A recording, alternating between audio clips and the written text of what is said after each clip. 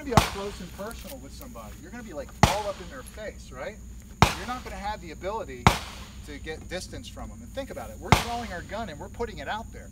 If I draw my gun and put it out there, what's going to happen? Matt, come on in here for a second. But we're going to just take one step for step. And what I want you to do is I want you to watch commensurate. He's going to reach in and try to grab my wrist.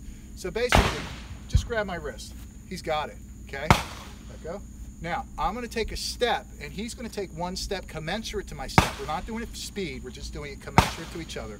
And as I step out, he's going to step in, but we're going to do the same thing. Go. He's got my hand, doesn't he? Okay? Now, I'm going to do the same thing. You ready? Go. He is just, even if he reaches just outside my range, he's got to reach in more. And obviously, I'd be moving commensurate if he's moving in more. And we can do it at speed. You ready? Whenever you're ready. Bang.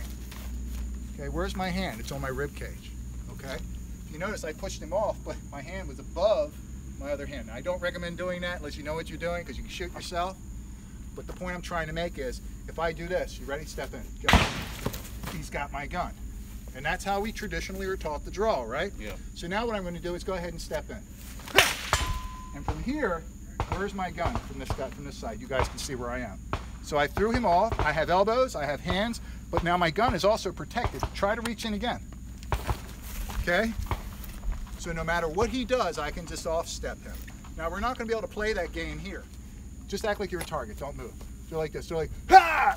Bang, bang, bang. Okay. Well, if that really happened while I'm doing that, he's going to put his hands all over my gun and put it out of battery. Okay, it's not really going to work.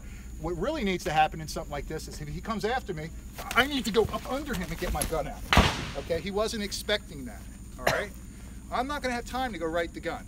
So I'm going to show you how to do this going right the gun, but you need to understand you're not going to be able to go right the gun. You're going to have to do something first, okay? But you're going to need to know how to go to gun after. So this isn't your first line of defense. This is how do you go to the gun after. So I've got two hips.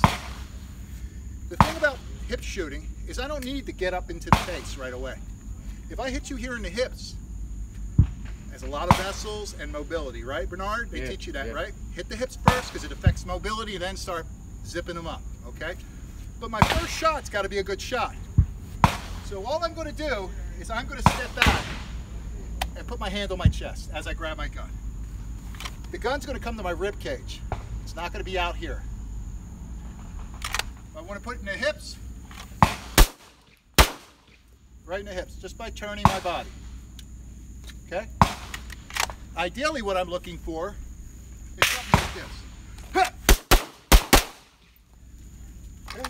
So if you notice, we went low, we went to the chest, we went to the head. I'll do it again. I'll get in close and personal. Somebody say up. Up. Up. Doesn't look like much, doesn't take much. But again, you're not going to have the ability to do this unless you already did something first.